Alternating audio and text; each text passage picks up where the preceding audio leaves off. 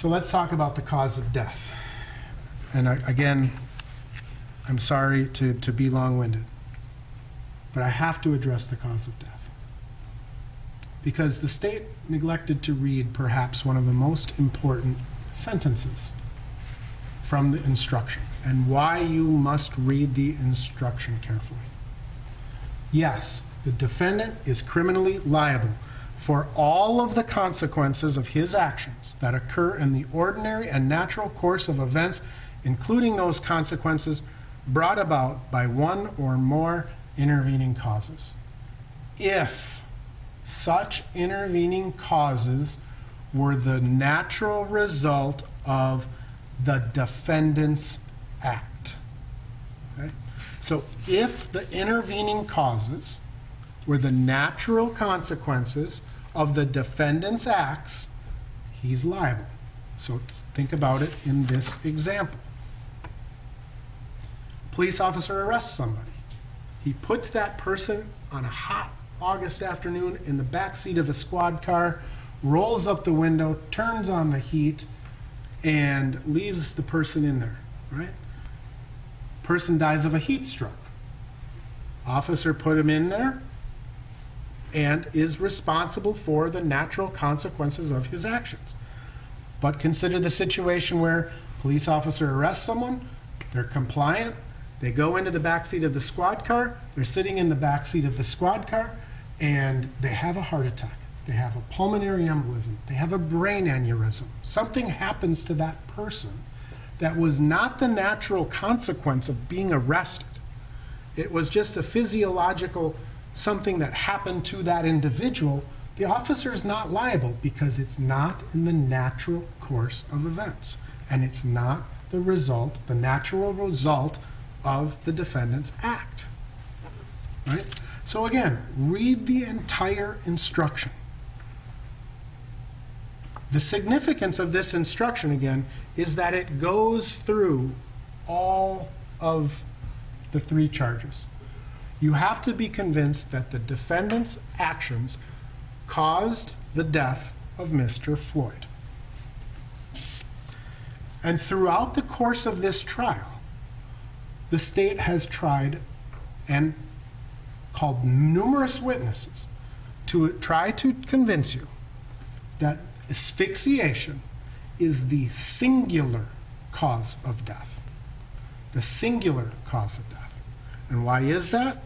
It's because actions that happened before Mr. Floyd was arrested that had nothing to do with Officer Chauvin's activities are not the natural consequences of the defendant's actions. You have to focus on the consequence of the defendant's acts. And so the state has tried to convince you beyond a reasonable doubt that the stress of being arrested and the adrenaline produced as a result of Mr. Floyd's physical resistance played no role. This is what they have to try to convince you. There's no role of that physical exertion, played no role in this death.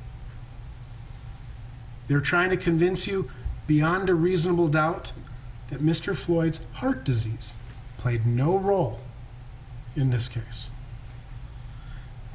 The state must try to convince you beyond a reasonable doubt that Mr. Floyd's history of hypertension played absolutely no role in the cause of Mr. Floyd's death.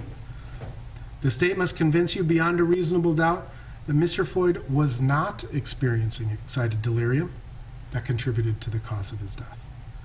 The state has to convince you beyond a reasonable doubt that Mr. Floyd's paraganglioma was not contributing to the cause of death. The state must convince you beyond a reasonable doubt that Mr. Floyd's toxicology played no role in his death. Right? The state would have to convince you beyond a reasonable doubt that a combination of these pre-existing issues did not contribute to Mr. Floyd's death. That is why the state has brought in expert after expert after expert to testify that the singular cause of death The singular cause of death here is asphyxiation. Because if Mr. Floyd was asphyxiated as a result of the police restraint, he is liable for the natural consequences of that restraint, of his actions. But if any of these other factors come into it, if any of these other factors were substantial contributing factors of Mr. Floyd's death, because they were not the natural result of the restraint.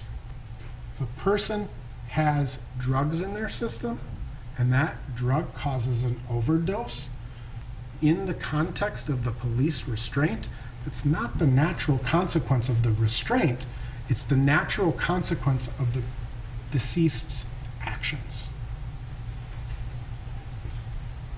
So the state has called 6 experts, really 5, but I'll include Dr. Baker. The state first called Dr. Tobin, a pulmonologist.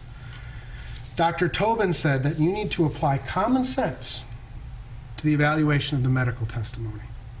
He testified that Mr. Floyd died exclusively from positional asphyxia, coronary artery disease, hypertension, controlled substances. They played absolutely no role in the death, according to Dr. Tobin. The state called Dr. Eisenschmidt, a toxicologist, to explain to you that Mr. Floyd's toxicological levels were somehow more consistent with a DWI case than a whole bunch of other cases that may or may not have involved an overdose, right? Remember the ratio where you said, well, no, these are cases, they may have died of something else. They may have died of a gunshot wound, but they had fentanyl in their system. So he gave you these strange statistics, but essentially attempting to try to convince you that these levels are insignificant. People drive their cars around, right? And that therefore the drugs played no role in the death of Mr. Floyd. Third, the state called Dr. Smock, an emergency room physician, right, to explain to you that Mr. Floyd was not experiencing any symptoms of excited delirium. And that coronary artery disease, hypertension, controlled substances, none of that comes into play. He called Dr. Thomas, a pathologist, to testify how she interpreted what Dr. Baker meant. How she concluded that Dr. Baker simply said that the cardiopulmonary arrest is the basic way everybody dies. And she interpreted the reason why Dr. Baker put those factors on his autopsy or on the death certificate were merely for statistical purposes. You put stuff, the CDC requires us to put that stuff on there. And it was an asphyxial death. Controlled substances played no role.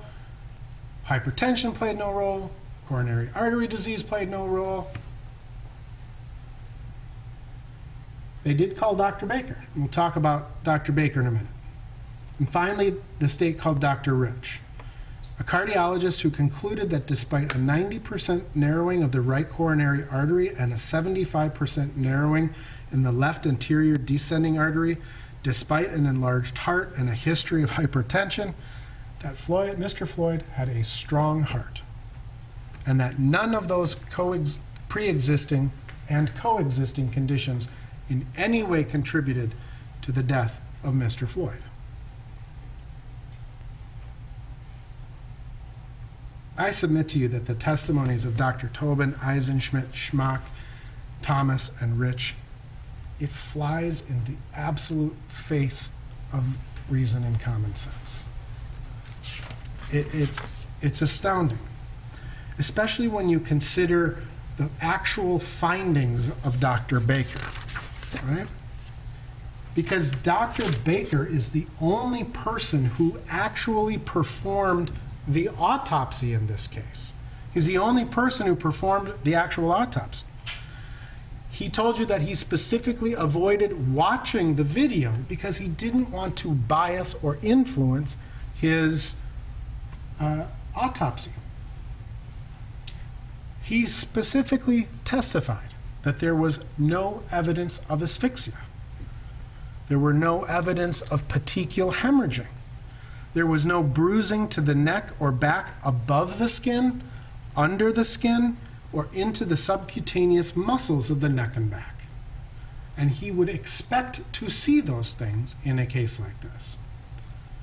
There was no finding that pressure was applied to the point of Mr. Beck to cause these injuries. There were no injuries to the structures of his neck, and that when he finally did review the video, it didn't appear that the placement of the knee affected the structures of the neck because Mr. Floyd could lift up his head, turn his head, move it around. He saw no fractures to the structures of the neck, including the hyoid bone. There were no soft tissue injuries to the sides of Mr. Floyd's neck. There was no hemorrhaging or injury to the hypopharynx. No evidence of life-threatening injury to the neck or spinal column of Mr. Floyd. There was pulmonary edema, which is the swelling of the lungs, which could be caused by the resuscitative efforts or fentanyl. There's no evidence of hypoxic changes to the brain. There's no evidence of any brain injury consistent with an asphyxia death. He found a paraganglioma, and he said it was an incidental finding. He said his heart was enlarged. Mr. Floyd's heart was enlarged, right? Dr. Baker, Dr. Thomas, Dr. Rich, and Dr. Fowler all agreed. He found narrowing of the right coronary artery, 90% narrowing. He found 75% narrowing of the left anterior descending artery. He's the person who did he sent out the toxicology samples. Fentanyl level at 11 nanograms per milliliter. Methamphetamine at 0.19 per millimeter.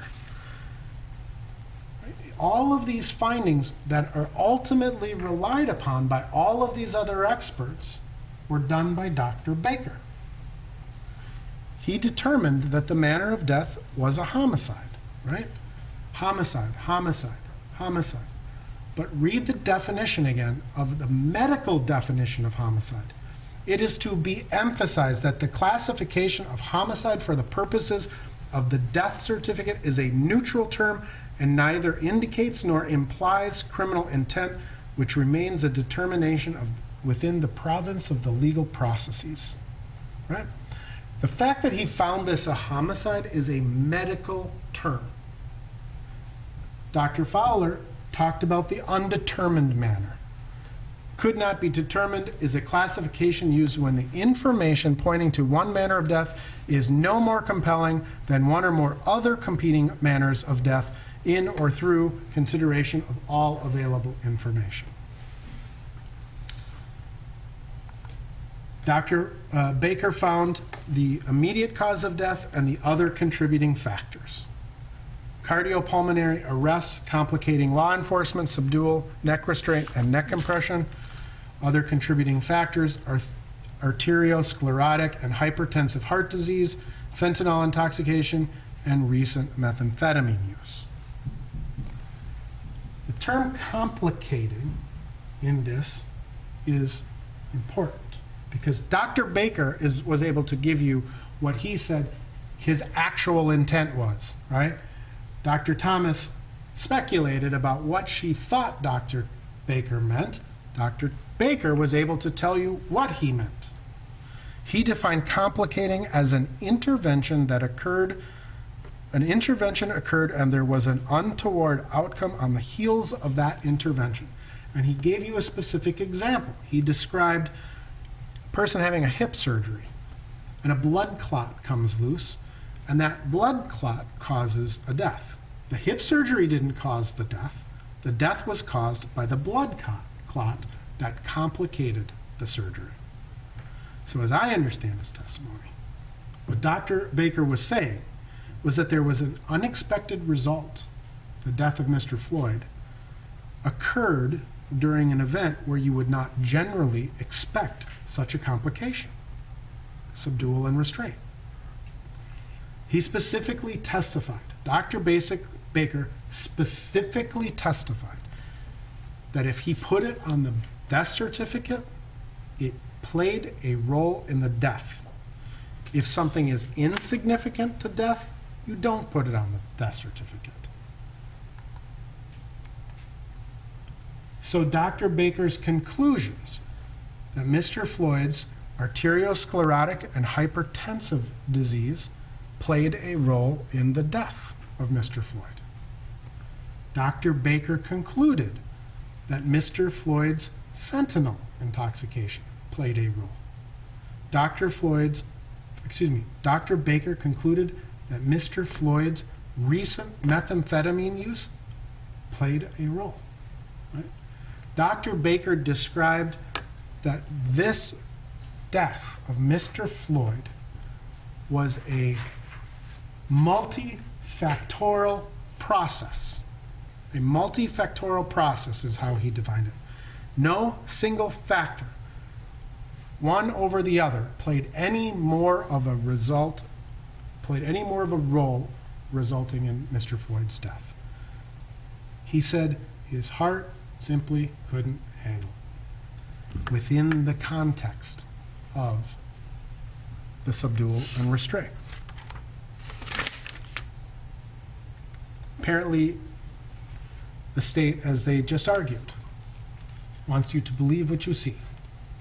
And they did not like Dr. Baker's conclusions. And you can see the process Dr. Baker talked about when he had several meetings, right? This happened in March. Excuse me, happened in May, June, July. By August, talk to a pulmonologist, talk to an emergency room doctor. Not within my area of expertise. Talk to a cardiologist, right?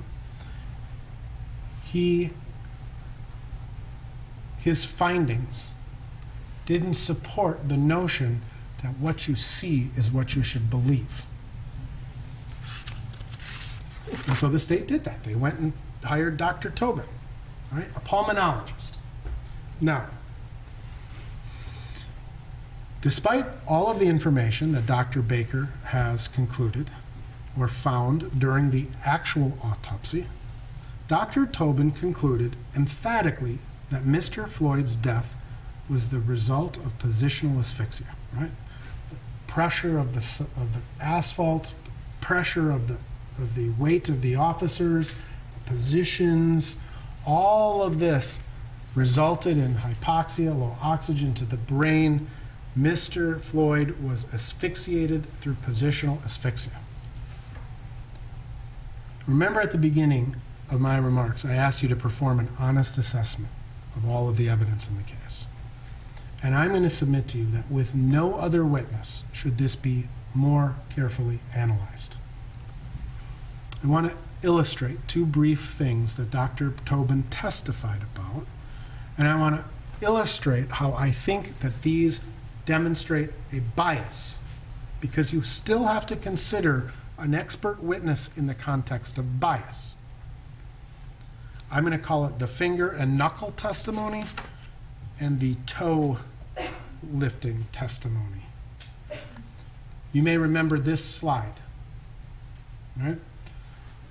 That this slide shows George Floyd pushing his fingers against the street to lift his shoulder off the street.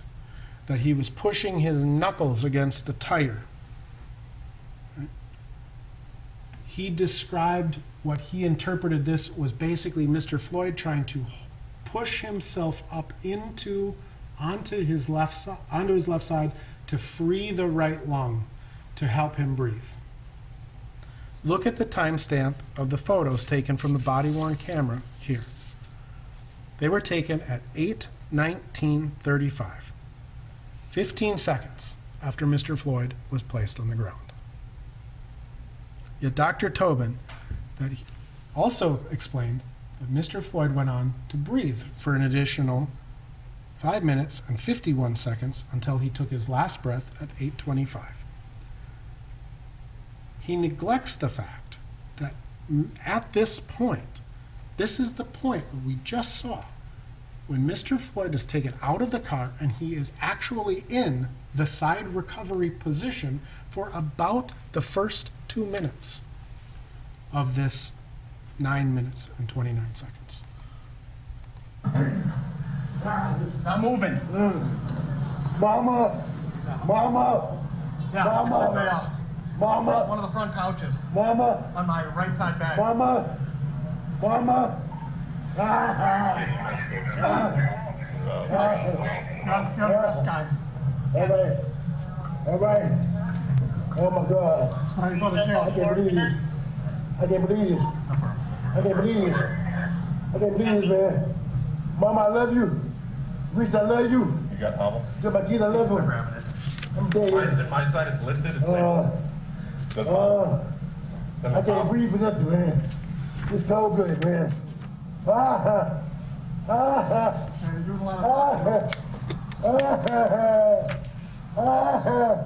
Mama, I love you. I can't do nothing. Yeah, EMS is on their way. My face is gone.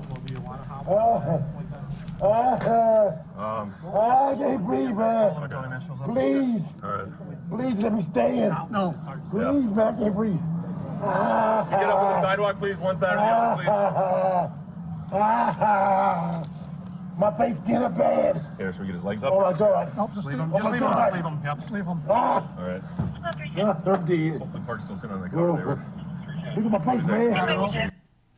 How can you take, this illustrates how you can take a single nanosecond of time in this arrest. You can have this testimony that he's pushing his body up to try to breathe, right? But when you look at the evidence compared to the rest of the evidence, what do you really see? You see a person who is on his side, being held in the side recovery position, whose hand is touching the ground and the tire at times. You cannot take a single isolated frame and reach any conclusions, because much like the use of force, the cause of death has to be considered within the totality of the circumstances. And then you may remember this testimony. This is Officer Chauvin's foot off the ground. And he described how at this precise moment, Officer Chauvin was applying 91.5 pounds of pressure to the neck of Mr. Floyd. So let's look at this time in the context of the other evidence. His whole nose was Follow him. Why you just sitting there? He ain't doing nothing now. Put him in the car. It'll kill me. How long y'all gotta hold him down? Why we don't do drugs, kids? It ain't about drugs, bro. You understand Not- it? Did anybody even see the toe come up off the ground? I mean, was it a half a second, a quarter of a second, right? But when you take a single incident, a frame, a single frame, and you add the drama, and you make all of the assumptions, right? Officer Chauvin's body weight, Mr. Floyd's EELV. He's the only person who calculated the EELV based upon the presumptions of health, based upon studies, based upon theory. All of this information, you can put this into a single frame, but you have to analyze the evidence in the broader context. You can also see during the clip that Officer Chauvin actually is sort of adjusted forward and touches this car, right? You can make a lot of informed decisions about how is he shifted. If I'm shifting my weight this way, majority of my weight is shifting on my left foot. If I'm this way, it's on my right foot. You watch this video and you can see the dynamic shifting. And you can see the placement of the toes, right? The toe tucked under helps an officer maintain his weight, or helps any person maintain their weight. But a toe flopped over to the side, it's a little harder to balance. You cannot take a single frame and draw conclusions. You have to look at the totality. And remember, he said he spent 150 hours analyzing this tape. His entire testimony is filled with theory, speculation, assumption.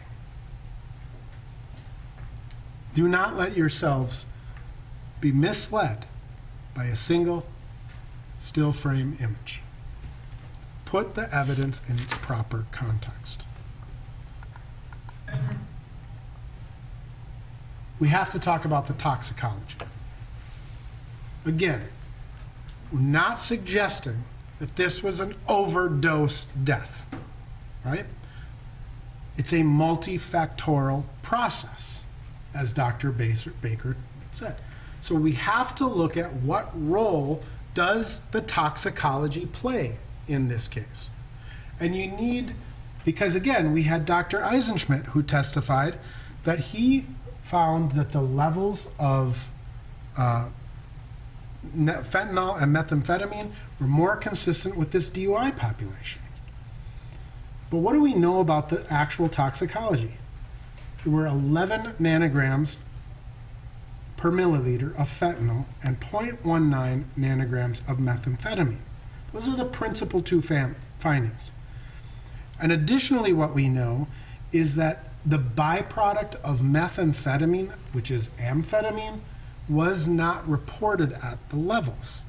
Doesn't mean it wasn't technically there, but it was not reported. So it's below threshold reporting values, which signifies that the methamphetamine use was recent. Hence, in Dr. Baker's death certificate, he included the recent methamphetamine use because there was no amphetamine. The history of Mr. Floyd's use of controlled substances, it is significant. It's not a character problem. Millions of Americans suffer from the opioid crisis, right? I mean, it is a true crisis that this country is facing. But it is significant to understand the history, not just as much as the long-term history, but his long-term history provides us with insight on how his body physically reacts to methamphetamine or opioid use, I should say, opioid use within the context of a law enforcement encounter.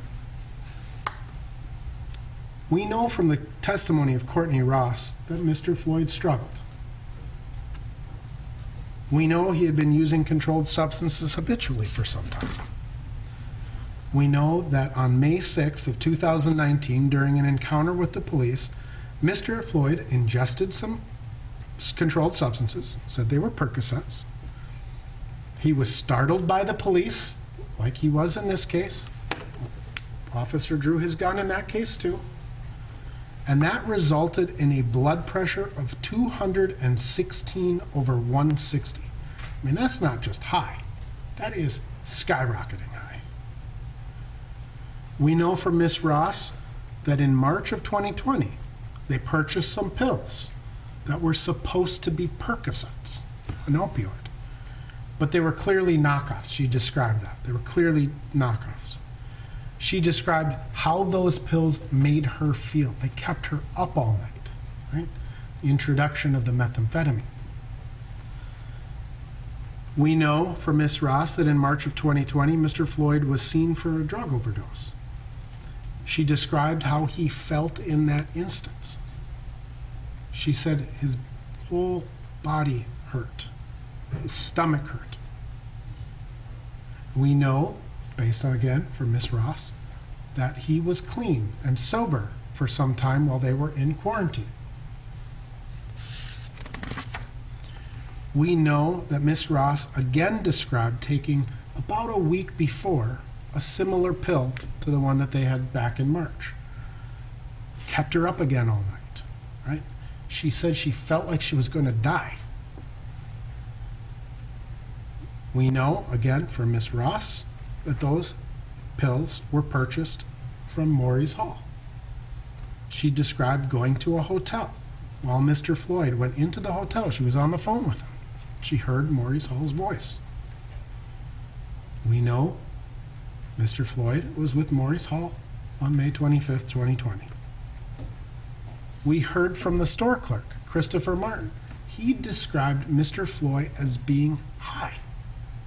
His responses were delayed, right? He may have been, standing around. He may have been standing up. He may have been able to have communications. But Mr. Martin clearly described him as being high. We heard from Shawanda Hill that when they got back into the car, right, they had a conversation for a few minutes, and suddenly Mr. Floyd fell asleep. All of these things become important. That he had trouble. They had trouble waking him up. She called her daughter for a ride because they couldn't wake Mr. Floyd up. They couldn't keep him awake.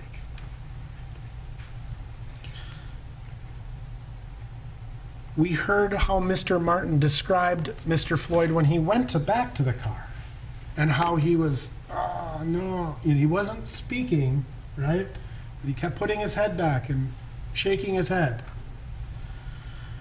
We know from Peter Chang's body-worn camera that Maurice Hall also described that Mr. Floyd was dozing off. He got tendency because he was falling asleep a little bit, and then when he woke up, they was up at the door. Right?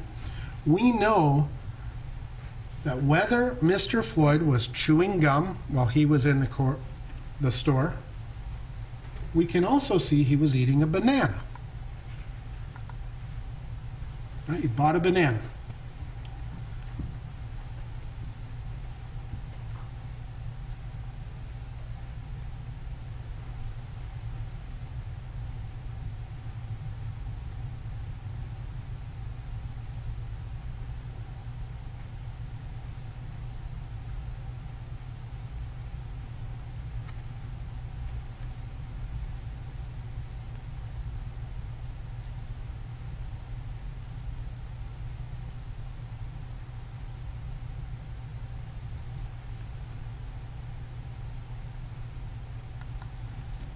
So we know when we look at this picture, right, there's something in Mr. Floyd's mouth. Is it gum? Is it banana? Is it drugs? Nobody knows, right? But regardless of whether it's drugs, bananas, or gum in this incident, we know that there were pills in the car, right? We know that there were drugs in the car. We know those pills were later tested to be a combination of methamphetamine and fentanyl.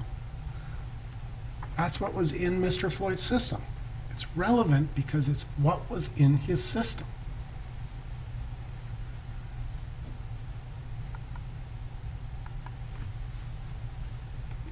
These are the pills that were found.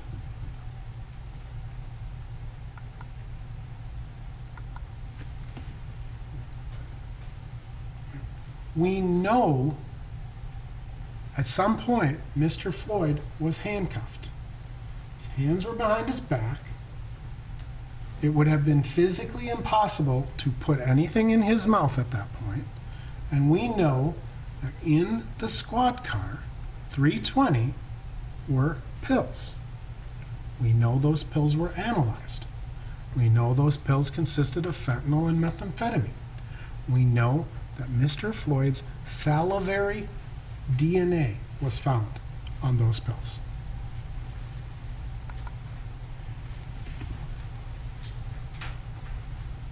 How much fentanyl does it take to kill? This is from the Minneapolis Police Department's training. Approximately 2 to 3 milligrams. Smaller than a penny. This is from the squad car. You can look at these pictures closely during the course of your evidence.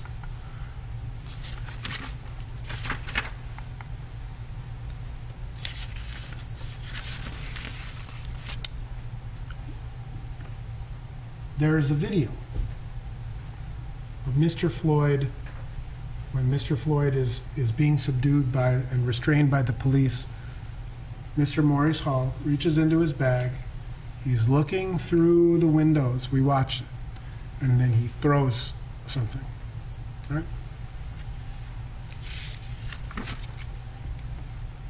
We know that Mr. Floyd had drugs in his mouth.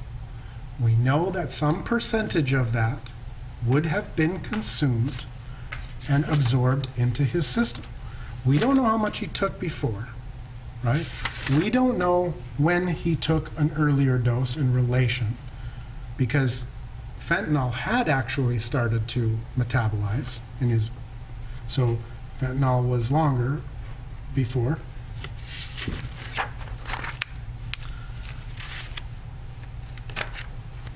For the medical experts to minimize the timing and the amount of illicit drugs that were found in Mr. Floyd's bloodstream, it is just simply incredible to me. It is incredible to me.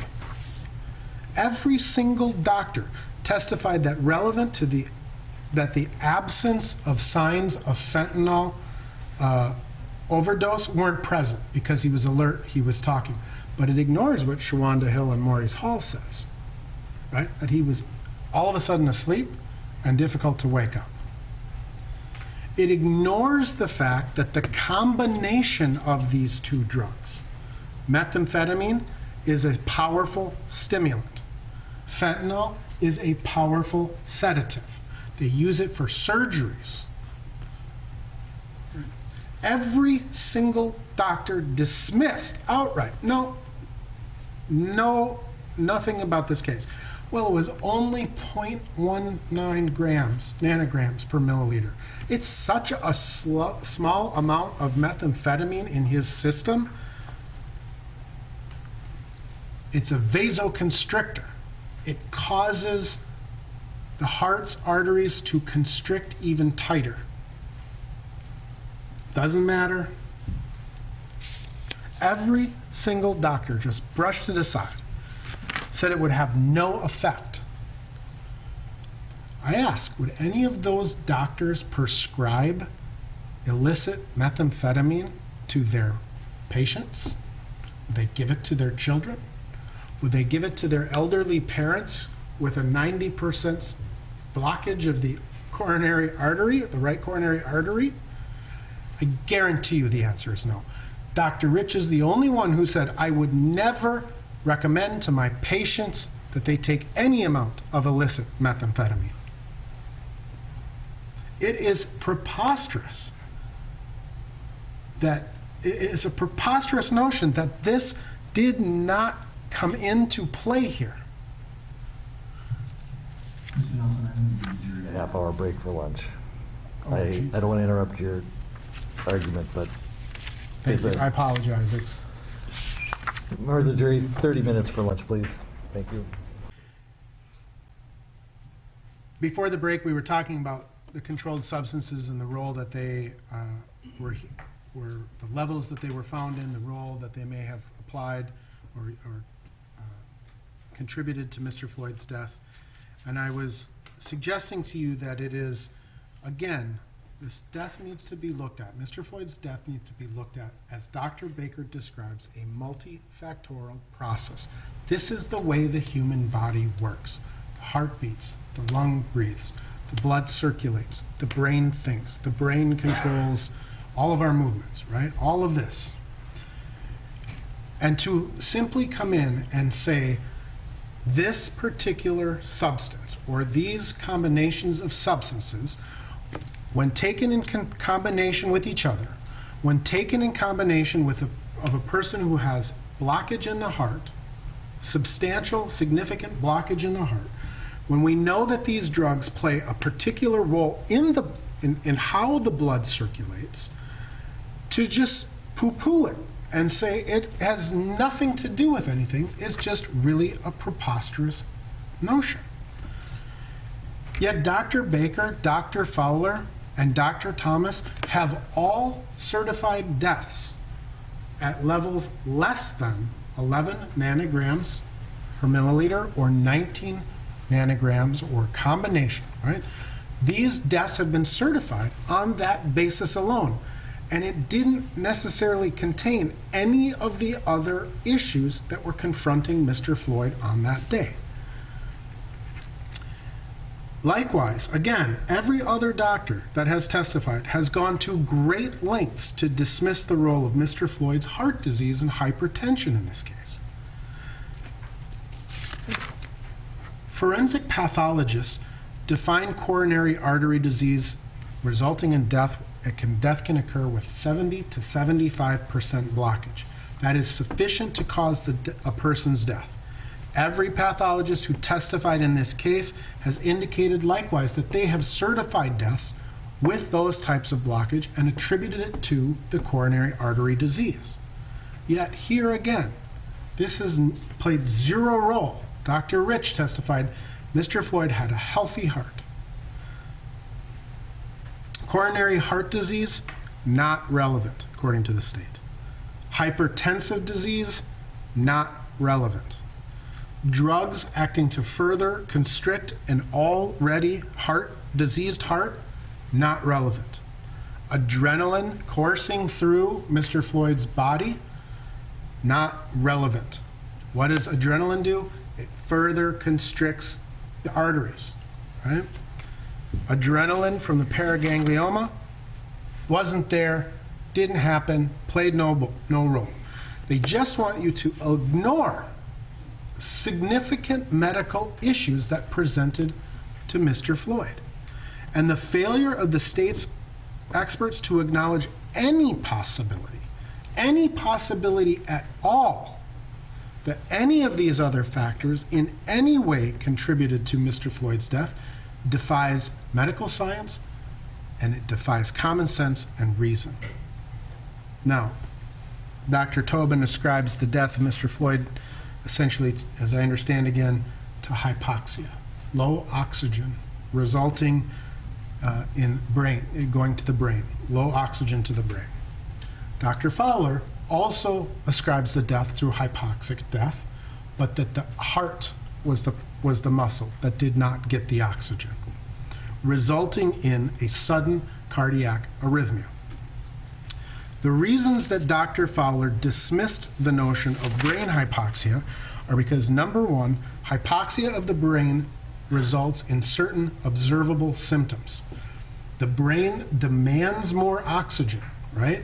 It takes 20% of our oxygen to function the brain, even though it's it's a smaller percentage of our body. It is the most sensitive to the loss of oxygen, and it reveals a progressive set of symptoms. Confusion, which was not exhibited, right? Because if you compare the testimony about whether Mr. Floyd was intoxicated, well, he didn't exhibit any confusion, right? Restlessness, not exhibited. Shortness of breath, it was complained of, but that is also a sensation that can be caused by a sudden cardiac arrhythmia. Visual changes, not complained of. Incoherent speaking, not complained of. When someone is experiencing hypoxia to the brain, as Dr. Tobin stated, you would see an increased ventilation or respiratory rate. But Dr. Tobin said it is a completely normal respiratory rate, 22 breaths per minute. The timeline in this case is consistent with a sudden cardiac arrhythmia. At 8:23 and 58 seconds, Mr. Floyd speaks. I really can't breathe. If you can speak, you have oxygen in your brain. At 8:24:09, he again verbalizes, please, I can't breathe, indicating at 8:24:09 that his brain has oxygen and there is no impairment to his airway. 39 seconds later, Mr. Floyd goes limp at 8:24 and 48. A person can hold their breath for 39 seconds, right? That does not result in hypoxia in 39 seconds. 27 seconds later, according to Dr. Tobin, Mr. Floyd takes his last breath.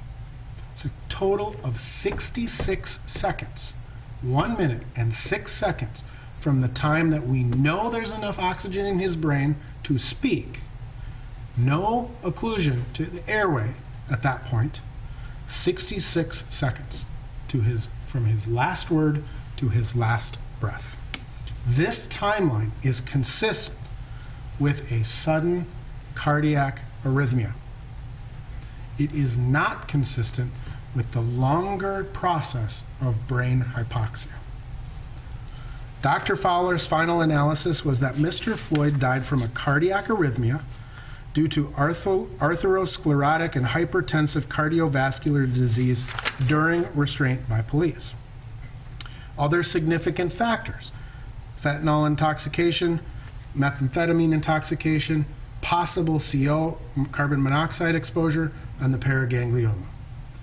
What role did Mr. carbon monoxide play in Mr. Floyd's death? We don't know. Nothing was ever tested as far as the vehicle is concerned. We don't know if the car was emitting carbon monoxide. We don't know. One thing we do know is that it was running. And how can we tell that it was running? Because in the video we watched earlier, when Thomas Lane pulls in that squad car at Cup Foods, he puts it in gear, he takes it out of gear, he puts it in park. He never touches the keys of that vehicle, and he gets out. The car was running. I have one last point to make, and I should be fairly quick with this. The superseding cause that was discussed. A superseding cause is a cause that comes after the defendant's acts, alters the natural sequence of events, and is the sole cause of a result that would not have otherwise occurred. Now, let's look at the medical timeline here. We know that EMS was called initially at code 2 at 8:20 and 11 seconds. We know that EMS was stepped up to code 3 at 8:21 and 35 seconds. We know that EMS responded to Cub Foods based on the videos at 8:27 and 27 seconds. We know that EMS called for fire at 20:38, 36. It takes approximately 3 minutes for EMS and the arresting officers to put Mr. Floyd into the ambulance, and the ambulance pulls away from Cup Foods at 8:30 and 17 seconds. Fire responds to Cup Foods at 8:32:59. That's 4 minutes and 15 seconds after they were called. That's pretty close in consideration to the 3-minute expectation of Ms. Hansen. But the ambulance had driven several blocks away to 36 and Park, arriving sometime between 8:31 and 8:33. That's 1.5, and we know that because there are two exhibits, 62 and 63, that were introduced. 62 shows one paramedic and Officer Lane in the back. 63 shows two paramedics and Officer Lane in the back. So somewhere between 1.5 to 3 minutes to get to 36 and Park, where they began the resuscitative efforts. The first air is pumped into Mr. Floyd, per Dr. Tobin, at 20:35:06. That is 10 minutes after Mr. Floyd went unconscious, per Dr. Tobin, but it is 7 minutes and 46 seconds after EMS responded to Cup Foods. We ultimately know that the ambulance left 36 and Park at 8:48 and 23 minutes. It arrived at HCMC at 8:53, shortly after 8:53. So it took about 5 minutes to get from 36 and Park to HCMC. What would have happened if EMS had started resuscitative efforts right away? What would have happened if, rather than driving to 36 and Park, they went to the hospital? They would have been there in that time. I am not suggesting to you that the ambulance paramedics did anything wrong. But it raises the prospect of that continued delay in resuscitation. What if EMS had administered Narcan? We heard that it would not have hurt him, and it could have helped him. I'm not blaming the paramedics. More importantly, in this analysis is it shows that human beings make decisions in highly stressful situations that they believe to be right in the very moment it is occurring. There's lots of what ifs that could have happened, what should have happened. Lots of them in lots of regards. But we have to analyze this case from the perspective of a reasonable police officer at the precise moment with the totality of the circumstances when it comes to the use of force. We have to look at the cause of death to determine, did Mr. Floyd die exclusively of asphyxia, or were there other contributing factors that were not the natural result of Mr. Chauvin's acts? Right? Things that happened that were set in motion before Mr. Chauvin ever arrived. The drug ingestion, right? The bad heart, the diseased heart, the hypertension. All of these things existed before Mr. Chauvin arrived. The struggle, what role did the struggle play? We know, based on a prior incident, that Mr. Floyd's heart was beating at 219 over 160 in a situation where he was confronted by police and had ingested drugs. He didn't die that day. All of this, ladies and gentlemen of the jury, all of this, when you take into consideration the presumption of innocence and proof beyond a reasonable doubt, I would submit to you that it is nonsense to suggest that none of these other factors had any role. That is not reasonable. And when you, as members of the jury, conclude your analysis of the evidence, when you review the entirety of the evidence, when you review the law as written, and you conclude it all within a thorough, honest analysis, the state has failed to prove its case beyond a reasonable doubt. And therefore, Mr. Chauvin should be found not guilty of all